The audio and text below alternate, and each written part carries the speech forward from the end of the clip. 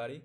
In this video, I'm going to talk about a very important and useful feature, not just in KubeSphere, but also in the Kubernetes community, which is multi-cluster management.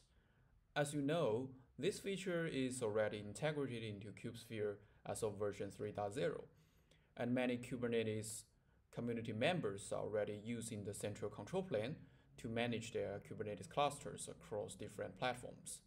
First, let's have a quick look at why we need multi-cluster management. Well, it can be used in a variety of scenarios, and the most obvious one is definitely high availability. For example, you can deploy workloads on multiple clusters using a global VIP or DNS to send requests. When a cluster fails, the VIP or DNS records can be transferred to a healthy cluster. As for low latency, for example, we have 3 Kubernetes clusters deployed in New York City, Houston, and Los Angeles, respectively. For users in California, their requests can be forwarded to Los Angeles, which will reduce the network latency. For failure and business isolation, you can make sure any failure is isolated within a certain cluster without spreading to others. And so is your business, like different departments within an enterprise use multiple clusters for different purposes. Development, testing, or production environments, all of which will be isolated, not affecting one another. As for vendor login, many enterprises avoid putting all eggs in one basket as they set up clusters by using services of different cloud providers. That means they can transfer and scale their business between clusters. While this might not be an easy task depending on where your cluster is deployed. If you want to know more about the use cases, take a look at one of our blogs here.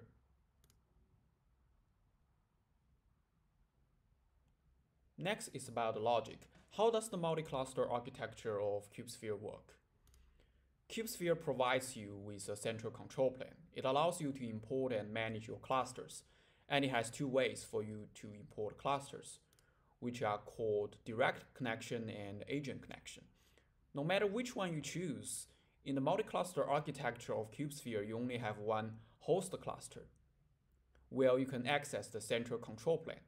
And you also have one or multiple member clusters managed by the host cluster.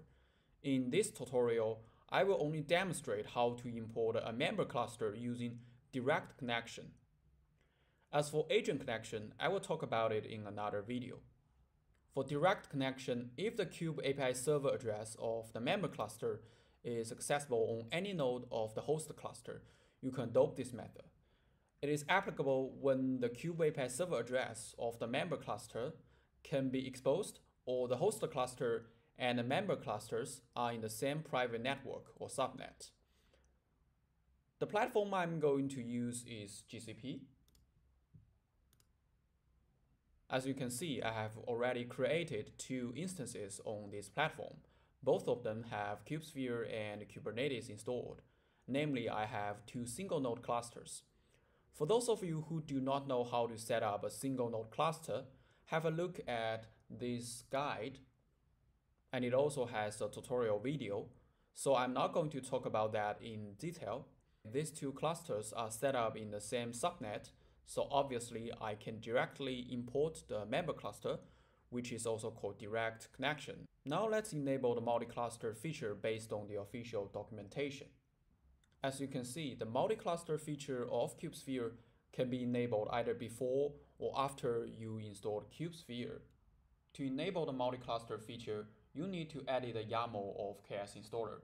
This is quite similar to how you enable other pluggable components of KubeSphere like DevOps or Service Mesh.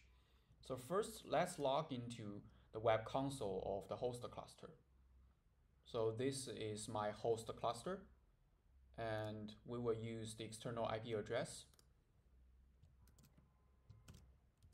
and the port number of the console.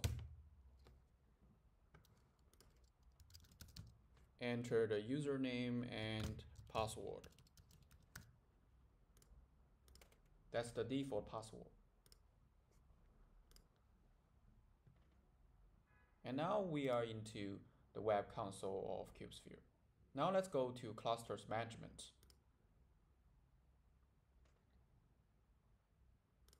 And here is my cluster, the host cluster. Everything looks fine. And now I just need to enable the multi-cluster feature. So go to CRDs, search cluster configuration.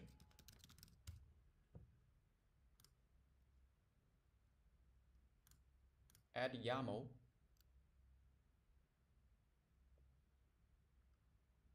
Navigate to multi-cluster. So that is my host cluster. So change the value to host.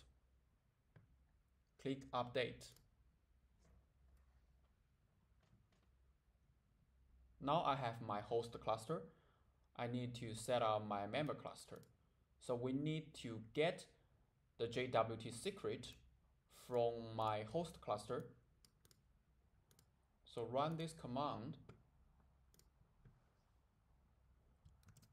on the host cluster. So that is the JWT secret. Likewise, we also need to edit the YAML of KS installer of the member cluster to be imported. So that is the external IP address of my member cluster.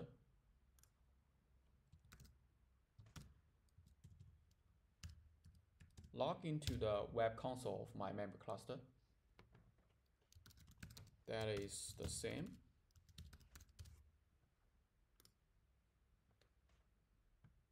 Also go to clusters management and CRDs. Search cluster configuration.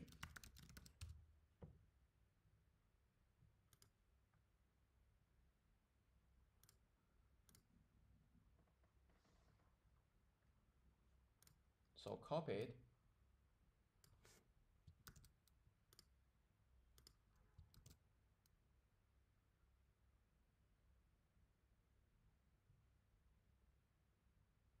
For multi-cluster, we need to change it to member, as this is our member cluster, and update.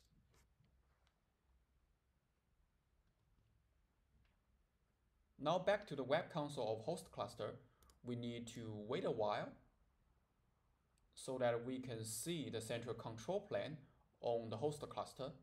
After you refresh the console and you go to clusters management, you can see this page, the central control plane. We have the host cluster and we can import a member cluster. Back to our guide, we can follow these steps to import a member cluster. So first click Add Cluster, set a name for the member cluster. For example, member cluster, and add a tag, for example, testing. You can also add a provider here, or you can just leave it blank. Add a description, GCP member cluster, for example,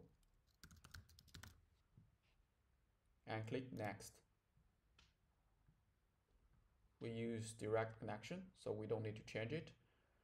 Pay attention to this. We need to provide a kubeconfig of the target cluster or the member cluster. Now we need to get it first.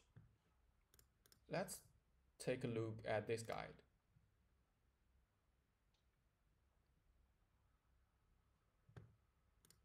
So on the member cluster, run this command and copy all the content here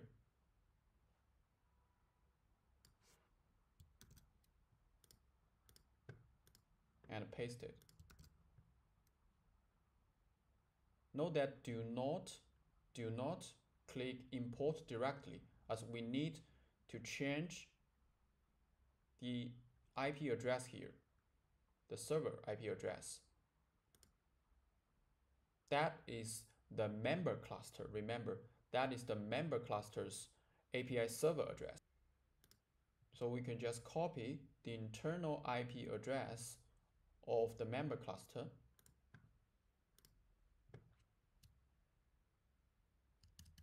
and paste it. Everything looks fine, and now we can click import.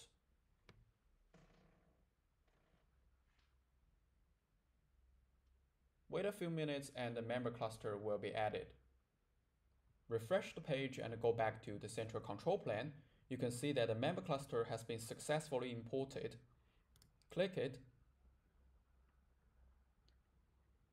and we can see detailed information of our member cluster. Everything looks fine.